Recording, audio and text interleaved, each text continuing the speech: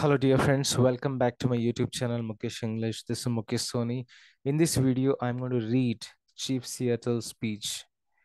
Chief Seattle was Northwest Coast Indian of Suquamish tribe and should give the name to the city of Seattle.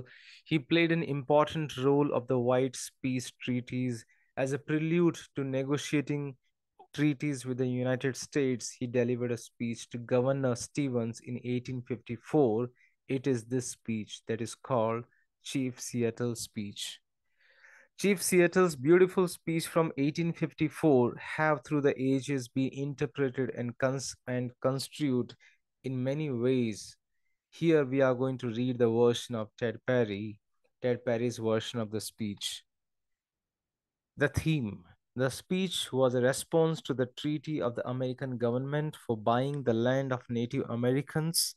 The speech throws light on the carelessness of the white people towards the environment. Moreover, it focuses on the degradation of ecological balance and the plea to protect nature. The speech is thus acclaimed with high esteem. Now, let's go through the speech. The great chief in Washington sends word. The great chief in Washington sends words that wishes to buy our land. The great chief also sends us words of friendship and goodwill. This, this is kind of him, since we know he has little need of a friendship in return, but we will consider your offer, because we know that if we do not sell, the white men may come with guns and take our land. How can you buy or sell the sky, the warmth of the land? The idea is strange to us. If we do not own the freshness of the air and the sparkle of the water, how can we buy them? All sacred. Every part of this earth is sacred to my people. Every shining pine needle, every sandy shore, every mist in the dark woods, every clearing and humming insect is holy in the memory and the experience of my people. The sap which courses through the trees carries the memories of the red men. The white men's dead forget the country of the birth. When they go to walk among the stars, our dead never forget this beautiful earth, for it is the mother of the red men. We are part of the earth, and it is part of us. The perfumed flowers are our sisters, the bee, the horse, the great eagle. These are our brothers, the rocky crest, the juices in the meadows, the body heat of the pony, and the men all belong to the same family. Not easy. So when the great chief in Washington sends words that he wishes to buy our land, he asks much of us. The great chief sends word he will reserve us a place so that we can live comfortably to ourselves. He will be our father and we will be his children. So we will consider your offer to buy our land, but it will not be easy. For this land is sacred to us. The shining water that moves in the streams and the rivers is not just water, but the blood of our ancestors. If we sell our land, you must remember that it is sacred, and you must teach your children that it is sacred, and that each ghostly reflection in the clear water of the lakes tells of events and the memories of the life of my people. The water's murmur is the voice of my father's father. Kindness. The rivers are our brothers, they quench our thirst. The rivers carry our canoes and feed our children. If we sell our land, you must remember and teach your children that the rivers are our brothers and yours, and you must henceforth give the rivers the kindness you give your any brother. We know that the white man does not understand our ways. One portion of land is the same to him as the next, for he is a stranger who comes in the night and takes from the land whatever he needs. The earth is not his brother, but his enemy. When he has conquered it, he moves on. He leaves his father's grave behind, and he does not care. He kidnaps the earth from his children, and he does not care. His father's grave and his children's bright right, his birthright, are forgotten. He treats his mother the earth, his brother, the sky as things to be bought, plundered, sold, like sheep or bright beasts.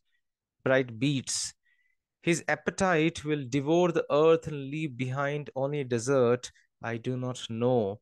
Our ways our ways from our I'm sorry, our ways are different from your ways. The sight of your cities pains the eyes of the red man, but perhaps it is because the red man is a savage and does not understand.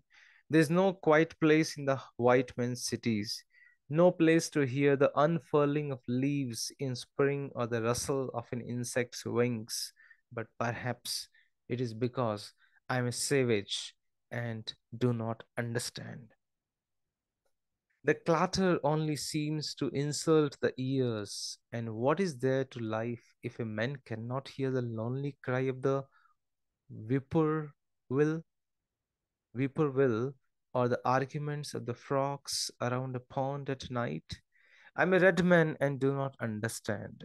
The Indian prefers the soft sound of the wind darting over the face of a pond, the smell of the wind itself, cleaned by a midday rain or scented with pinion pine, precious. The air is precious to the red man, for all things shares the same breath, the beast, the tree, the man, they all share the same breath. The white man does not seem to notice the air he breathes. Like a man dying for many days, he is numb to the stench. But if we sell you our land, you must remember that the air is precious to us, that the air shares its spirit with all the life it supports. The wind that gave our grandfather his first breath also receives his last sigh. And if we sell you our land, you must keep it apart and sacred as a place where even the white man can go to taste the wind that is sweetened by the meadow's flowers. One condition. So we will consider your offer to buy our land. If we decide to accept, I will make one condition. The white man must treat the beast of this land as his brothers. I'm a savage and I do not understand in any other way. I have seen 1,000 rotting buffaloes on the prairie left by the white man who shot them from a passing train. I'm a savage and I do not understand how the smoking iron horse can be more important than the buffalo that we kill only to stay alive. What is a man without the beast? If all the beasts were gone, man would die from a great loneliness of the spirit. For whatever happens to the beast soon happens to men. All things are connected. Remember, that is the condition. The ashes. You must teach your children that the ground beneath their feet is the ashes of your grandfathers, so that they will respect the land. Tell your children that the earth is rich with the lives of her kin. Teach your children what we have taught our children, teach your children that what we have taught our children, that the earth is a mother. Whatever befalls the earth befalls the sons of the earth. If men spit upon the ground, they spit upon themselves. This we know. The earth does not belong to men, men belongs to earth. This we know. All things are connected like the blood which unites one family. All things are connected. Whatever befalls the earth befalls the sons of the earth. Man did not weave the web of life. He is merely strand in it. Whatever he does to the web, he does to himself. Even the white man, whose God walks and talks with him as a friend to friend, cannot be exempt from the common destiny. We may be brothers after all. We shall see. One thing we know, which the white man may one day discover, our God is the same God. You may think now that you own him as you wish to own a land, but you cannot. He is the God of man, and his compassion is equal for the red man and the white man. This earth is precious to him, and to harm the earth is to heap contempt on its creator. The whites too shall pass, perhaps sooner than all other tribes. Contaminate your bed, and you will one night suffocate in your own waste. But in your perishing, you will shine brightly, fired by the strength of the God who brought you to this land and for some official purpose gave you dominion over this land and over the red man. The destiny is a mystery to us because we do not understand when the buffalo all are slaughtered, the wild horses are tamed, the secret corners of the forest heavy with scent of many men, the views of the rip hills blotted by talking wires. Where is the thicket? Gone. Where is the eagle? Gone. The end of living and the beginning of survival. The speech closes here. Now, I'm going to tell you the summary of the speech very briefly. Chief Seattle began his speech expressing his concerns towards nature.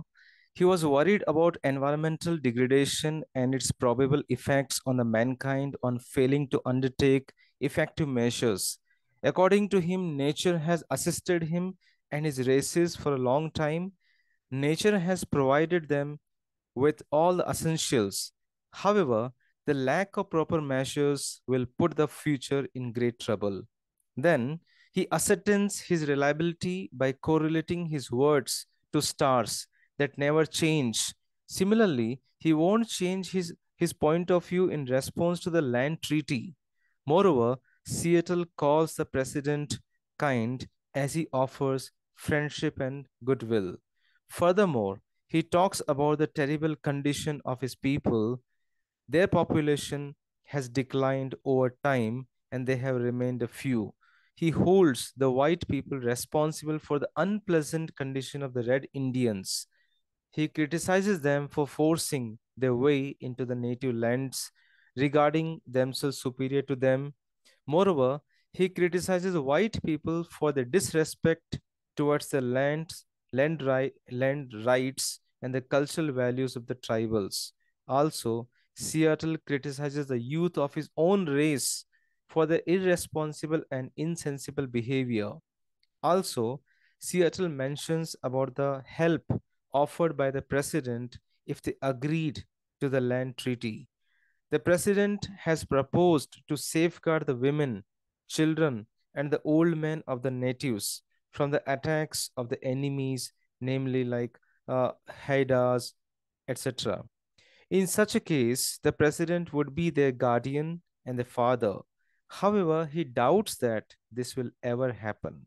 According to him, the cultural differences between the two races is the reason for the lack of mutual understanding between them. After all, they have different origins and different destinies. White people have attained all the love and the care of God. However, the tribals have been deprived of the same, and thus they have come to the point of extinction.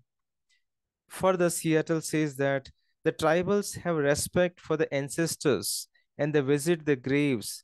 However, the white people have no emotions of love and respect, and also they don't care about the world after their death.